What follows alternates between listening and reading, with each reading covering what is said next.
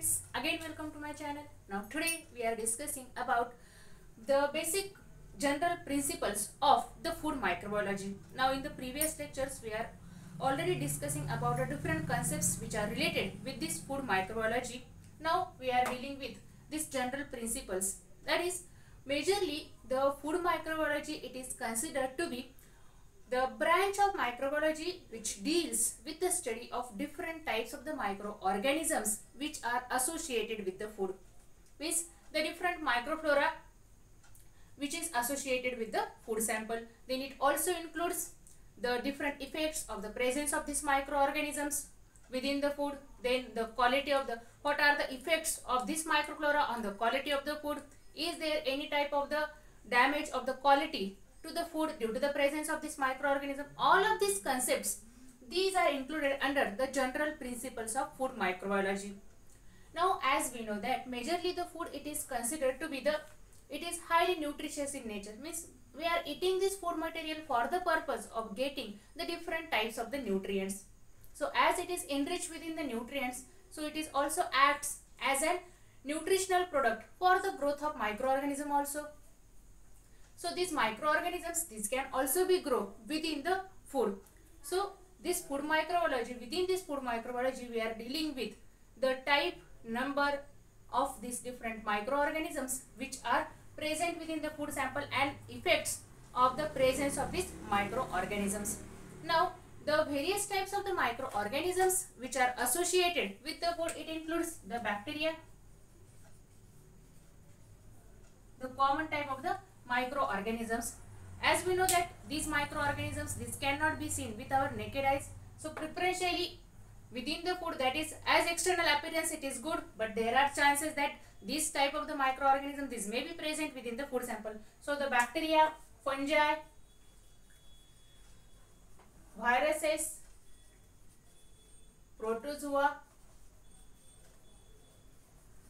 and algae, these different type or the various types of the microorganisms, these may be associated with the food microbiology. This may be associated with the food microbiology.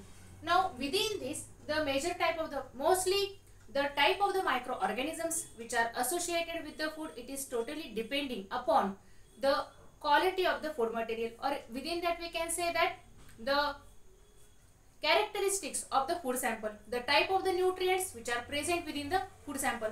As the proteinaceous foods, these are present, then the starchy food material, these are present. So on that basis, that which type of the nutrients these are present, then what are the general properties of that food, that is the pH, temperature at which there is the storage of that specific type of the food material.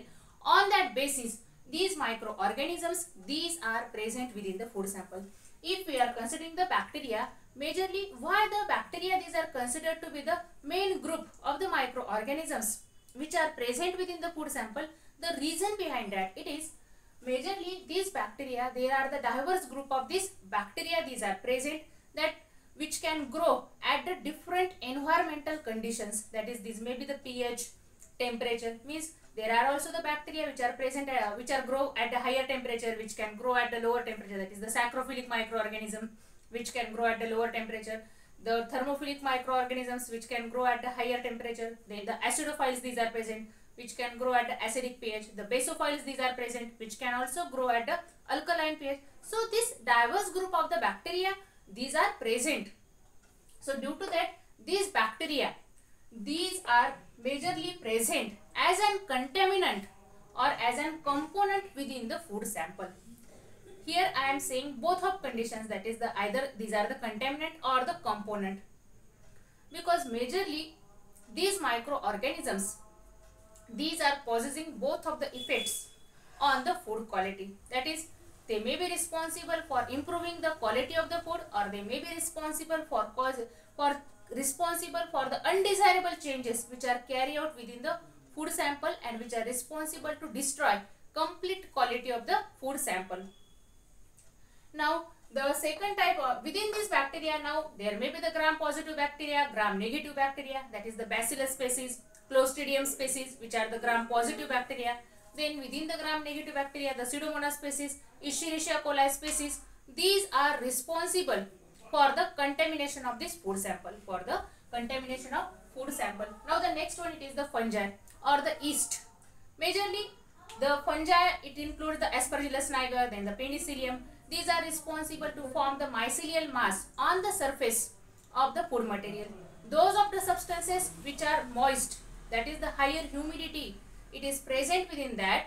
Majorly within that, they, and mostly whenever these are acidic in nature, this acidic condition and the moist nature, it is the essential requirement for the growth of fungi,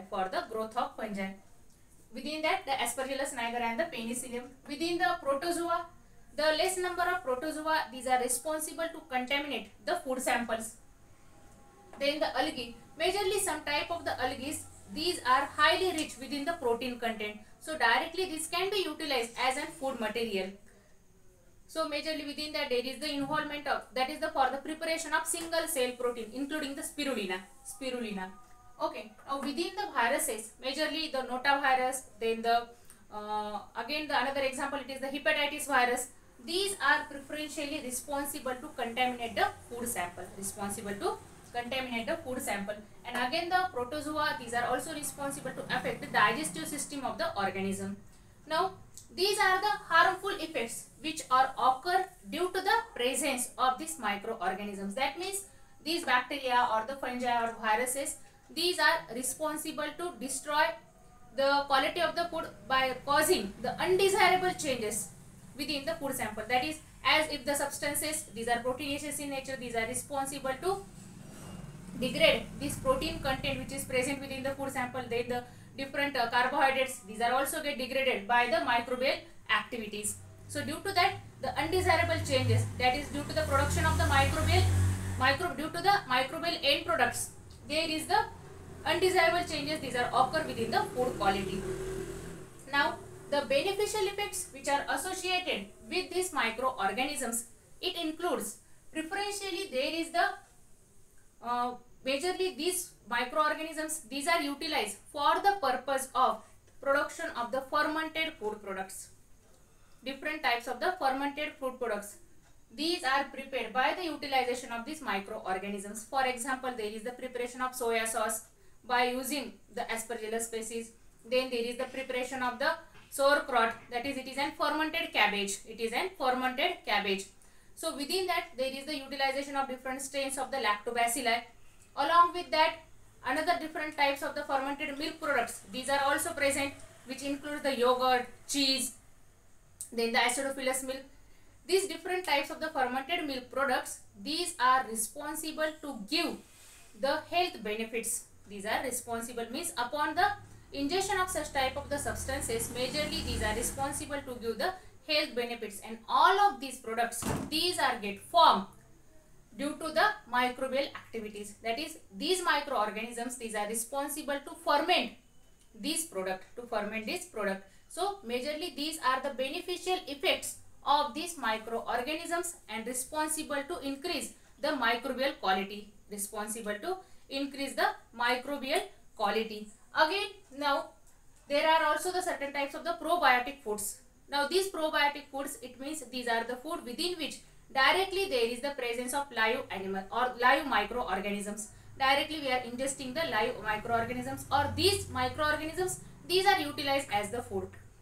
As within our body, if there is the presence of certain type of the pathogenic microorganisms, due to ingestion of such type of the microorganisms, they are responsible to replace these pathogenic microorganisms from our body. So such type of the food material which are containing these live microorganisms, these are called as the probiotics. Within that probiotics, again there is the another type, it is the prebiotic, within which there is the presence of the growth factors which are responsible for enhancing the growth of beneficial microorganisms within our body.